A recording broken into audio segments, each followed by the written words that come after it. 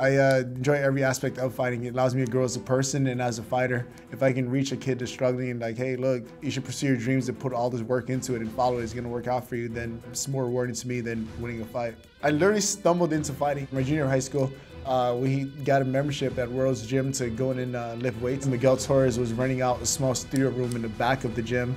I kind of walked in, looked over in the corner, and saw him doing it, and I was like, oh, dude, I want to try that. And then from that moment on, I loved it. My very first time sparring ever was with Miguel Torres, and I can remember this day to this moment because I had the chipped tooth to prove it. I walk into the gym, he's standing there, I'm standing there, he's like, hey, you want to spar? And I'm like, yeah, sure. So I just threw on a pair of gloves and stood in front of him, and then he jabbed me right in the mouth and chipped my tooth, and I was like, huh, that kind of sucked, but I want more. I want to learn how to do that. Show me. All three judges scored this fight 20-18 for the winner, Neil.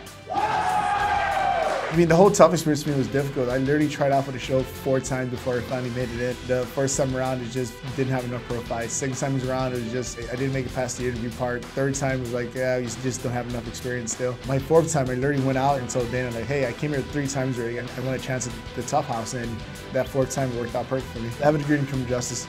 I mean, it's one of those things, like, I was very well ready to go ahead and pursue criminal justice and have a career in law enforcement, but I was passionate about MMA. I was like, man, MMA is really what I want to do. It's worked out great for me. I still retired from MMA at my late 30s and transitioned to a career in law enforcement. Postured up. That's it. Hit is all over. Neil Magny with his 5th win in 2014. That ties the modern era record with 5. I've been part of MMA for 9 years now, and it's finally starting to pay off for me. That's just great. It just goes to show everyone else, like, if you have a dream, just go ahead and work towards it. Don't anything hold you back. I mean, it may take a little bit longer than others, but your day in the spotlight will eventually come.